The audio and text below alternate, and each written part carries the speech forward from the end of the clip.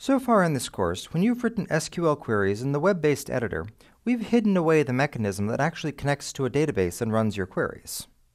Someplace back here, there's actually a database running those queries. Now let's open up this box and see how it actually works. Behind our web server, we're running Python code that connects to an SQLite database using DB-API calls. The Python DB API isn't a library. It's a standard for Python libraries that lets your code connect to databases. There are dozens of different libraries for different database systems that follow this standard. The standard specifies what functions you'll call to connect to a database, to send queries, and to get results. So if you learn the DB API functions, you can apply that knowledge with any database system. Although the details of what each database can do are different, adapting Python code from one to another is quite straightforward.